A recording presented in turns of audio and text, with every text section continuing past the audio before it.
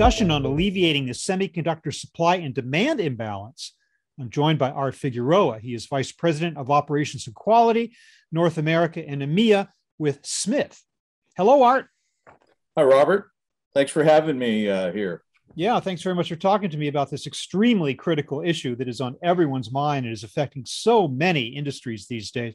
Where are we right now with regard to supplies of semiconductors? Has the situation remained stagnant? Is it getting better? Is it getting worse? What's going on?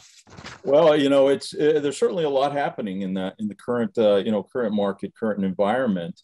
There's certainly been this large disruption, if you will, which is nothing new to the supply chain, right? We're used to having disruptions. I think the biggest difference here has been, the length of time that this has been. This has been more of a prolonged, usually with a supply chain disruption. It's typically attributed to a natural disaster, perhaps someplace, and that span can last, a few months, and then it kind of fizzles out. Well, in this case, we've seen, one, and it's two factors really. One is COVID. As companies have gone through COVID and managed everything that resulted from that, then it kind of morphed into the current chip shortage. And I think what's different about this experience has just been the depth and the scope of this. There's so many companies out there and so many vertical markets that are involved by this. And it's not just one sector, it's multiple sectors. And from where we sit, we see this as a situation that's going to continue at least for the remainder of this year and potentially all of 2022. Yeah, as you say, these do go in cycles, but I don't recall a situation where it was so serious that it caused, for instance, the automotive industry to severely cut back on production of vehicles because they just didn't have access to the chips. That feels new. Yeah, absolutely. And I think that has been the biggest, the most eye-opening experience for that sector has been the impact. I mean, and you see this wherever you go. You drive by a car dealership these days, and what do you see?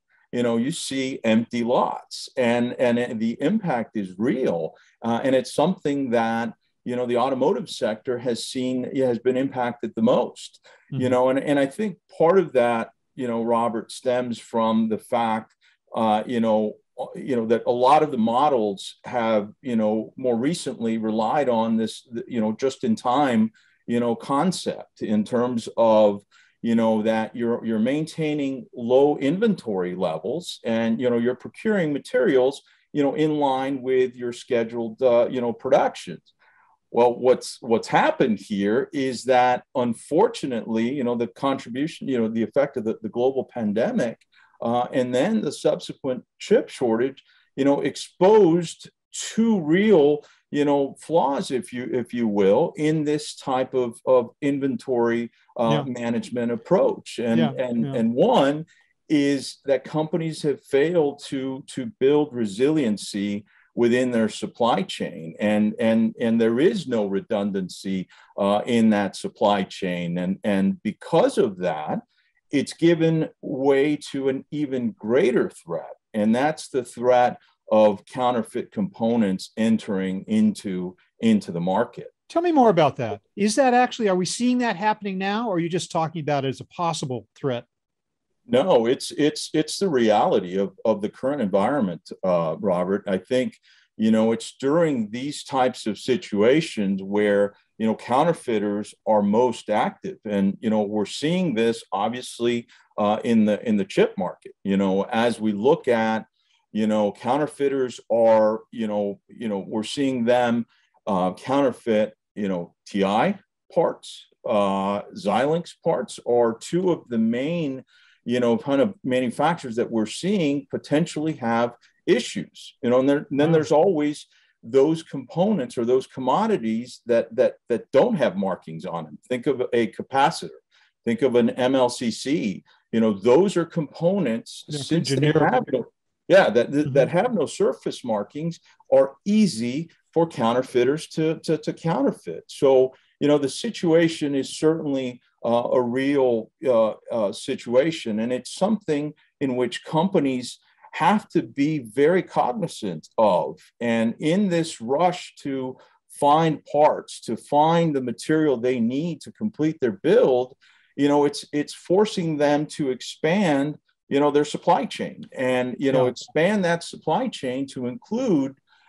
suppliers out in the open market. And that's where, the greatest risk exists is in that open market. When it comes to counterfeit chips, are buyers of those chips unaware that they're counterfeit, or are they so desperate for chips that they're willing to buy them just because they need something for production? And I think it's the latter situation there, that, buyers are desperate for the components, that they're willing to take, a risk to bring that material in, to be able to complete the build. But the more critical factor is that, it's a short-sighted approach, right? Mm-hmm. Because you're trying to satisfy a short-term gain, and that's, bringing the material in.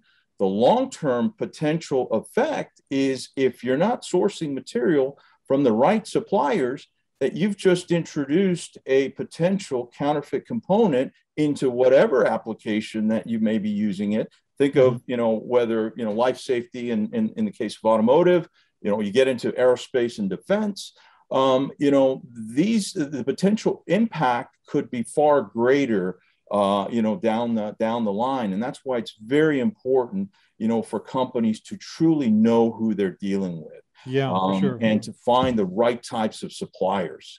Well, what's going to happen in the short term, Art? Because, we hear it takes about $1 billion in several years to stand up a new fab somewhere. So there's no short-term increase in production of legitimate product in the book, in the wings. How is it going to, what's like the coming year going to look like? More of the same? I think so, Robert. Unfortunately, I think so, that by the time, the manufacturers and the fabricate, the plants are up and running, we're still, it takes a while for a plant to become fully operational. So, short term, I think that's where a company like Smith can come in and help customers. This is the environment that we thrive in as a business. What I suggest is, companies have to look at, identify an inventory management solution. Okay, we've identified the just-in-time model just is not working right now. Now is the time. Identify an inventory management solution. That's where a partner like Smith can come in, where we can provide those. Okay, but you can identify it, but still the supplies aren't there.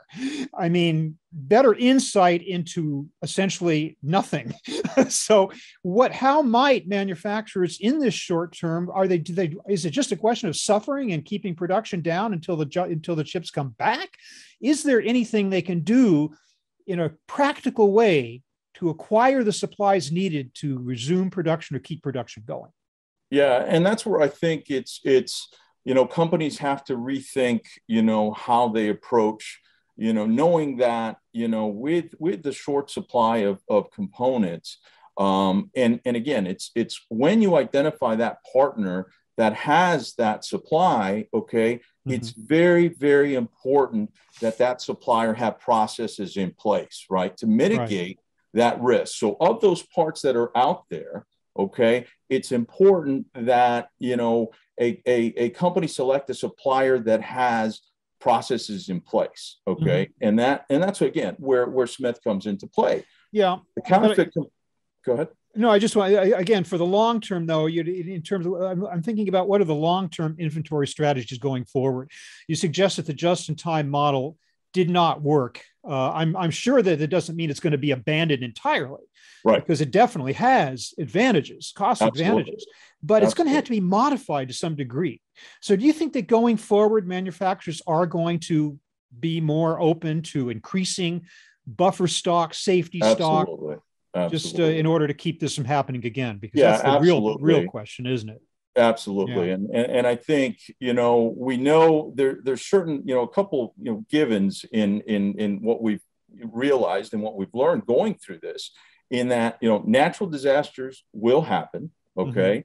Mm-hmm. Geopolitical, factors may come into play, whether it's tariffs, whether it's others, so those factors won't go away. And what we've learned, by going through this is that companies, you have to have, you have to protect yourself. Okay. You have to protect yourself. And that's by having, that buffer stock, having some inventory that's available. Think of that as what you and I would have as our homeowners insurance. You don't always need it, right? But when there's a fire, you're sure going to be happy that you have it. And I think hindsight, as some of these companies are going through what we're currently going through, I think, boy, I wish we had, some level of buffer stock, to get us through this process. Well, let's hope that the lessons being learned right now will extend into future strategies, and the companies will do a better job of dealing with the inevitable disruptions that are going to be happening forever. Absolutely. But in the meantime, Art Figueroa of Smith, thank you very much for helping us to understand the problem and some possible solutions to the imbalance of supply and demand in semiconductors and just generally in industry. Thanks for being with me today. I really appreciate it. Absolutely, Robert. Thank you so much for your time.